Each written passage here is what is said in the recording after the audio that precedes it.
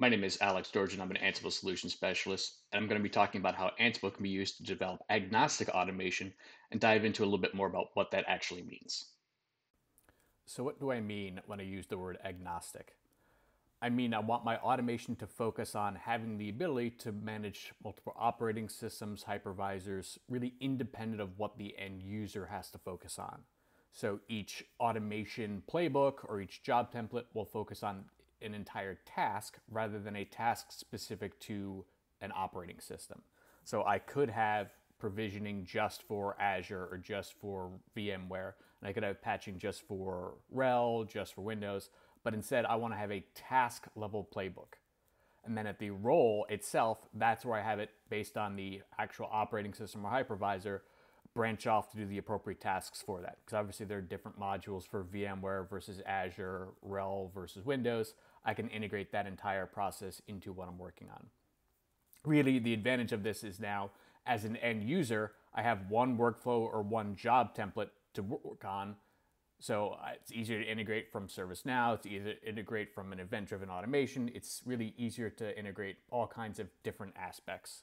So now, as an end user, I just have to go through a survey to pick exactly what I want rather than going through the process of finding the exact job to launch for the exact hypervisor for the exact OS. So as you start looking into this, how does it connect in different systems? That's where I can start looking at Ansible really being that core location and then just adding in. And this is great as you may only start with an on-premise environment, but later on you expand into the public cloud. This is actually how my automation started. Red Hat Virtualization was the only hypervisor that I had. Then I added in VMware, and later I added in Azure. Started just with the Enterprise Linux, and then eventually I added in, RHEL 7, RHEL 8, and then Windows 2016.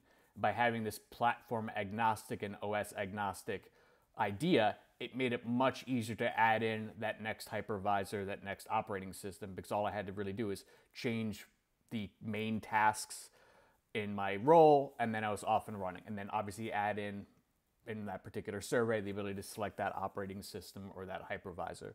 So it really made it much, much easier for me to add in without having to create an entirely new job template or an entirely new workflow for every single addition that I made in. Here's a simple workflow that could kind of highlight just how simple this could be to provision an operating system. So instead of provisioning Windows into VMware, it's now OS and hypervisor agnostic. Then it can deploy the application, configure whatever load balancer you happen to be leveraging, configure the firewall ports, check the application's running, and then send an email, send a Slack notification, and then free up the resource if not. So again, all of this is designed to be OS and platform agnostic, so I can focus on really what tasks I want to do rather than what the individual platform or hypervisor requires. I'll handle that at the role level, which I'll show here in a second. So as you can see, I have a very basic playbook here that I can provide out to an end user that allows them to create a virtual machine. I've really hidden the rest of the process around the hypervisor and the operating system. I'll handle that at my level within the role itself. So if I go into this Shadowman Provision role, I've got my tasks in my main.yaml, and this is where I enable the capability to leverage different hypervisors. So this is just simply a variable that the end user can pass. In this case, I ask it via a survey that allows the end user in a single workflow or job template to provision in Rev, Azure, or VMware. So originally I just started with one hypervisor, and then as my environment grew and new teams and users came in and the demands grew, I was able to swap very easily and add in VMware, then add in Azure. So as I grow maybe into AWS in the future, I can just simply add in another task to handle provisioning in AWS. Because obviously there are different collections and modules for provisioning in Red Hat Virtualization versus Azure versus whatever other hypervisor I may want.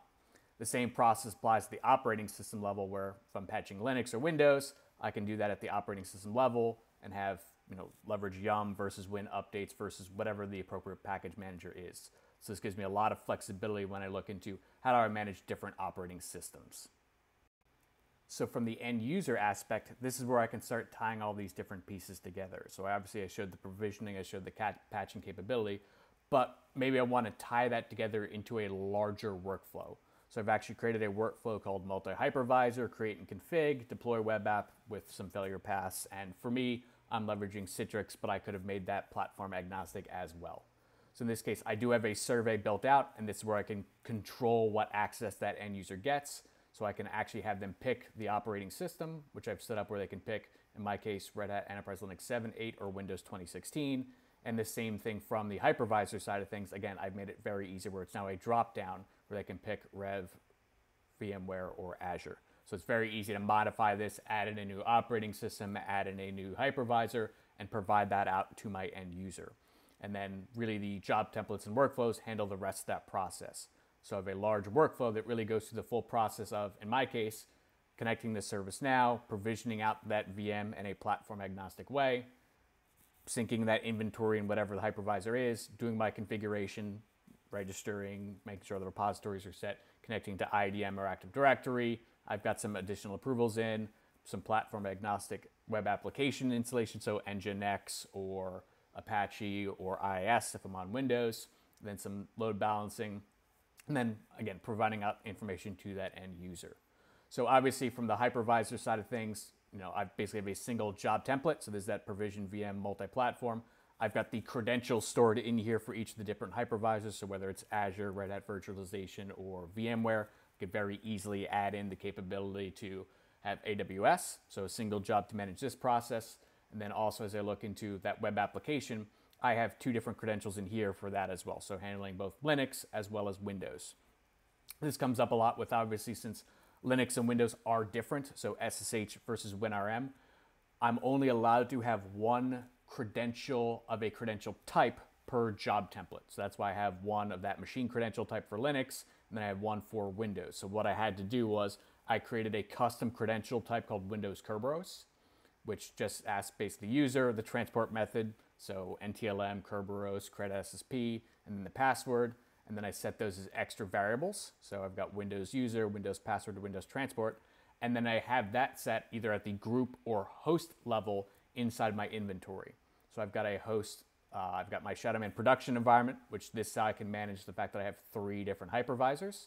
And if you notice, I have set in here, I define several variables in here, including what that hypervisor is. So this helps when I deprovision a host. I don't need the end user to know where it was provisioned initially. I can just find it as part of that. And then this is also where I set those connection parameters, so WinRM, the Ansible port, and all that, if I'm leveraging a Windows server. So as part of this, I can very easily see out of the box anytime I bring in a new server that it will automatically configure that information. So here's a Windows server that I have running on Windows 2016, and it does have that set up where it's got that variable for the become password for user for the connection. So all of this is now predefined. Anytime I add a new server, it automatically adds in these variables, and that Windows password will use this custom credential that I've created. So I can very easily manage Linux and Windows environments from a single job.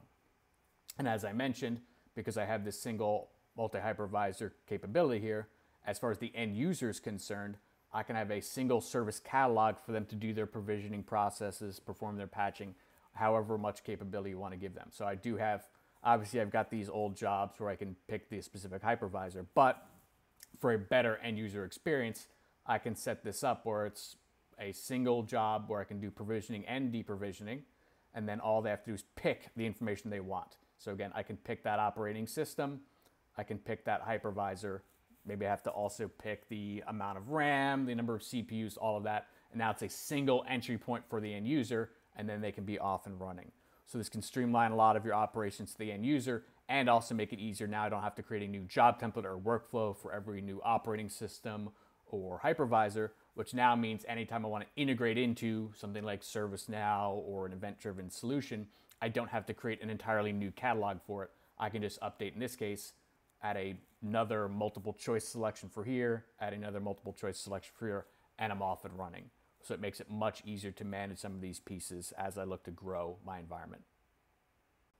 So where can I go from here? I'll be the first to admit I did not start off making everything platform agnostic. Everything that I started with was hypervisor and OS specific. As I started to grow and more users got involved, that's when I started to shift my mentality. And that's the beauty of roles. As you start building these things out, it makes it much, much easier to combine. I already had the role for patching. I already had the role for provisioning in Azure. It was very easy to combine those into a single agnostic role once that was already built out. So I encourage you to obviously get comfortable, come up with the exact solution that you need for your environments, and then start looking into, can I get this into a mixed environment? So there's a blog around automating in a mixed environment, and also a nice video that kind of walks through a way to have an agnostic service management. So, hey, I want to restart a web service. Obviously, it's a different service on Linux versus Windows, but I can handle that leveraging the operating system and setting some facts. So obviously there's a lot I can do, but this hopefully gives you an idea of where you can get started in getting to a platform agnostic type concept. So hopefully this was helpful as you start looking into some more advanced automation concepts as you look into mixed environments, because as we all understand, it's never as simple as one operating system and one hypervisor. We have complex environments in many different locations, so sometimes it's easier to start streamline and tying some of these pieces together. Thank you.